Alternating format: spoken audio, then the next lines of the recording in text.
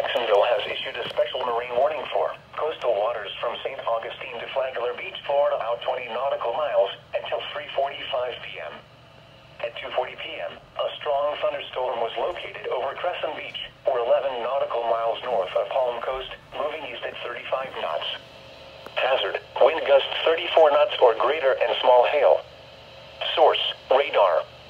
Impact, small craft could be damaged and briefly higher winds and suddenly higher waves.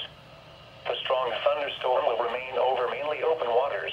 So guys, Repeating, a special marine warning has been issued until there's a flood warning. 3:45 p.m. for the following marine location. Coastal waters from St. Augustine to Flagler Beach, Florida, out 20 nautical miles.